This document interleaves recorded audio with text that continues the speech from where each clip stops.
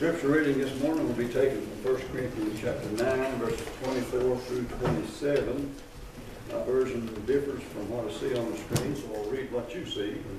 It'll be the same thing, but different wording. Beginning in verse 24, do you not know that those who run in a race all run, but none but one receives the prize? Run in such a way that you may obtain it. And everyone who competes for the prize is temperate in all things.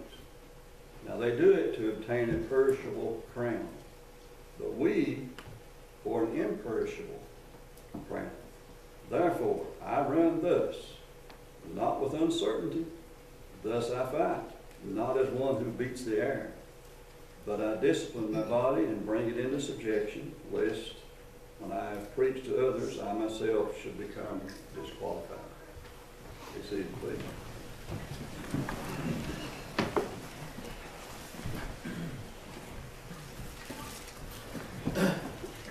We're very pleased to see everybody that's out here this morning. Appreciate everyone that has come here for the purpose of worshiping God in spirit and in truth.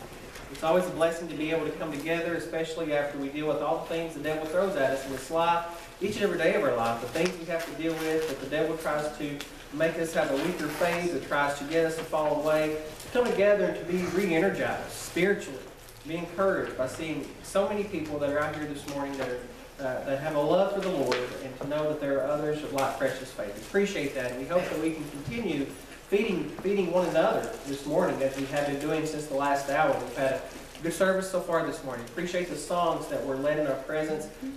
The song we just finished singing a moment ago brings back so many fond memories to me. They're all beautiful songs, but I remember as a young man growing up and listening, hearing Brother Craig Mead and his son Brian. They tended to be the bass people you'd hear in your background as you were singing that particular song. And I remember when we get to the chorus, and Brother Craig Mead would just get right into that, and he'd be singing right along, go preach it, and everything. And it was just a beautiful song. Appreciate that. Appreciate the encouragement and edification that we always get. We are able to come together and give God the glory, and I hope that we continue to do that today. Our scripture reading this morning is meant to evoke in our minds thoughts about athletics and such that are connected to that. A few weeks ago, we started a series of lessons about discipleship.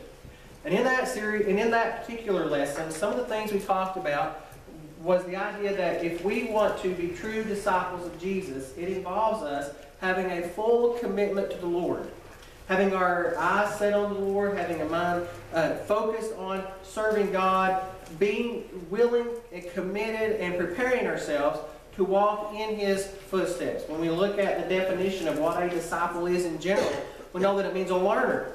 But more than that, in the Scriptures, we understand that when we are learning about Jesus and we're striving to be a disciple of the Lord, we're trying to not only learn about Him, we are trying to recreate Him in our lives, if you will. That is to say, we're trying to emulate the characteristics of Jesus. We want to do the same things that He did. We want to walk in His steps and live a life of a child of God that is pleasing to God in saving souls, just as Jesus came here and preached about the Lord, preached about God, and set the example of dedication. In the first century, when the Apostle Paul would have penned this, the Apostle Paul would have had in his mind something that would have been familiar to the audience of his day, and it even rings true even today. In the first century, one of the things that was popular amongst the Greeks was the idea of sports, and our modern day Olympics is actually a derivative of the athleticism that went on in the first century. They had various different games that they engaged in, boxing and racing and javelin throwing and things such as that. In fact, they would train with rigorous training. Their individuals would have to train perhaps for a year straight in order to even be able to participate in the games. The word that we have today in our English language for exercise comes from a Greek word, gymnazo, G-U-M-N-A-Z-O. And if you was to write that down, unless you have a mental picture of it, you can see how it seems very close to our modern English word, gymnasium. And that's where we get that word from. But literally what that word meant to train or to exercise, and actually to exercise in the nude. It's ridiculous what they did. Not only did they try to make sure that their bodies were strengthened, they made sure that they didn't have anything holding them back, and so that's how that they would actually compete. I'm glad we don't do that today, and I'm sure our athletes are as well. But they were very dedicated. They're very committed to making sure that those who competed in the race or the boxing or whatever it was, that they understood the commitment that they had to make, the amount of training that they had to be engaged in, and the focus that they had to have. And when Paul makes allusion to it here and in other places in the New Testament, it's to help us understand that analogy, to paint that picture, if you will, of what kind of commitment a disciple needs to have. In our modern day, we think about people who are at their peak performance and people that are able to go out and be the MVP in each and every game, perhaps as someone that you might call an all-star. I think for my generation, a Michael Jordan. Maybe some younger folk would think of somebody else, maybe LeBron James or somebody. I don't know. Maybe I'm still dating myself. But here's the thing. We know that there are individuals who we see as icons who are at their peak, who are able to do things that we, just ordinary individuals, just cannot do. And we often will look at them and classify them as being all-stars. If you and I want to be the right kind of disciple that the Lord wants us to be, we have to have a commitment like those all-stars of old, and like those all-stars of even today, when we think about the idea of the commitment that we need to have. And Paul was talking about that here in 1 Corinthians 9.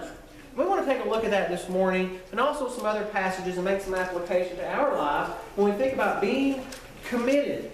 Being that kind of disciple that the Lord would have us to be. When we think about what does discipleship look like, one of the portraits that we can see when we look at the picture of discipleship is that of an athlete. So let's think about some things this morning to help us understand that a little more closely. Now understand, the first thing we want to talk about is just the training that I mentioned a moment ago. It was rigorous for the athlete of the first century to be able to throw that javelin where he wanted it to go, to be able to lift whatever heavy object it was they were trying to lift, or to defeat whatever opponent it was that they were going up against, whether it be wrestling or boxing or what have you. So Paul makes the analogy in 1 Corinthians 9 and verse 24 when he said, "Do you not know that those who run in a race run all, but one receives the prize?" There may be a lot of people, just like there's many of us today here in this building, who are striving to go to heaven. Now in a physical race or physical competition, we understand one person is going to be crowned first place, crowned the winner. Thankfully, that's not the way the Lord looks at it from that standpoint. Every one of us has the chance to go to heaven, and there's room for every one of us, and more should we have the kind of commitment that a disciple of Christ needs to have in order to make it to the finish line. Now, Paul says that's the kind of focus that you need to have, a focus that is fully committed and training yourself spiritually to get to that point.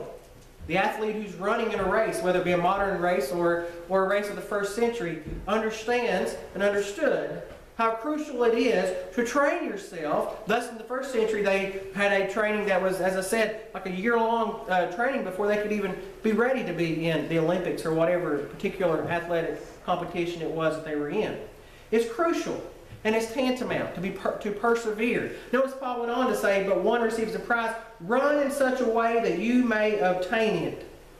Perseverance and endurance are words that come to mind when I think about a race, because we realize that we often talk about how we need to pace ourselves. You start out strong, you start out really fast, and you wear out if you don't have the endurance to continue to the end.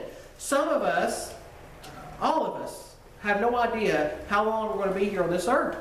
And so it's going to require endurance for us to be committed to being disciples of Christ from the day we've obeyed the gospel to whatever day it is that we leave this world. And so Paul says you have to be committed and you have to have perseverance. And he goes on and says in verse 25, "And everyone who competes for the prize is temperate in all things. Now they do it to obtain a perishable crown, but we for an imperishable crown."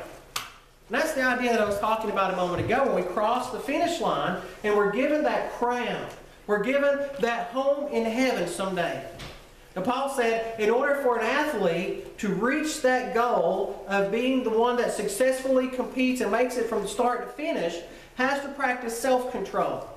And self-control for an athlete would be things such as controlling their diet, making sure that they're not eating too much junk food, or making sure that they're exercising on a regular basis, making sure that they're keeping their body toned and they're out there running and lifting and doing all the things that they need to do so that they get to the point that they're able to compete when it comes time for their match to begin. We have to practice spiritual self-control from the standpoint of we need to perhaps watch what it is that we take in our bodies, whether it be drugs or alcohol, things such as that. We have to practice self-control when it comes to making sure that we study the Bible, making sure that we run the Christian race, and all the things that are involved in following in the footsteps of Jesus. And so the commitment of an athlete, the rigorous training that an athlete has from the physical standpoint, is a metaphor for the rigorous training that we as children of God need to have from a spiritual standpoint. And then when we do that, when we get involved in the training, just as the athlete gets involved in the competition and has rules to follow, we too have rules that we need to follow in order to stay in the race. He says in verse 26, "Therefore I run thus, not with uncertainty. Thus I fight, not as one who beats the air. But I discipline my body and bring it into subjection, lest when I have preached to others, I myself should become disqualified." It's interesting because here Paul reminds us the fact that the athlete who is out competing, say for instance, he's in a marathon race. He knows where he's going. He's not out there racing and he has no idea where the track is going to lead. A few weeks back, Angie and I went down to downtown Pikeville on a Saturday, and we did a 5K. And throughout the town of Pikeville, they had signs set up to let us know that when we got to a certain part of the sidewalk, we needed to take a left or we needed to take a right. And it helped tell us where we needed to go. And Paul says that he fights not with uncertainty. He runs in a way that he knows where he's going, not as one who's running with uncertainty, rather, one that's beating the air. An individual that's in a boxing match who beats the air means he's wasting energy.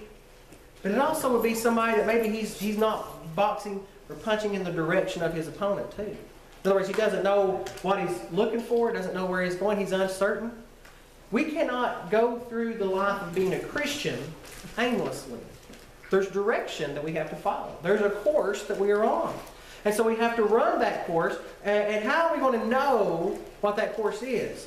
Well, we're going to know by training ourselves. And that training comes about through God's Word and immersing ourselves in God's Word. And so he says, I discipline my body and bring it into subjection, lest when I preach to others, I myself should become disqualified. So not only does he know the race, not only does he know what the end goal is and how to get there and to stay on the path, he knows who his opponent is. If he's racing against somebody, he knows their strengths, he knows their weaknesses, he knows who it is he needs to defeat, in our case, the devil. And not only that though, but he makes sure that he follows the rules, because what happens if a contestant, an athlete, or someone does not follow the rules? Disqualified. Sorry, you're out. So you're disqualified. You see that in various different sports arenas. Somebody perhaps in a boxing match uses a move that is not an allowed move, disqualified. Basketball, we see after so many fouls, a person gets fouled out, they're disqualified because they got too many fouls. But if they do something that's just outright outlandish physically, maybe hitting another player or something like that, they're going to be thrown out of the game. You're disqualified. There's rules to follow in the games.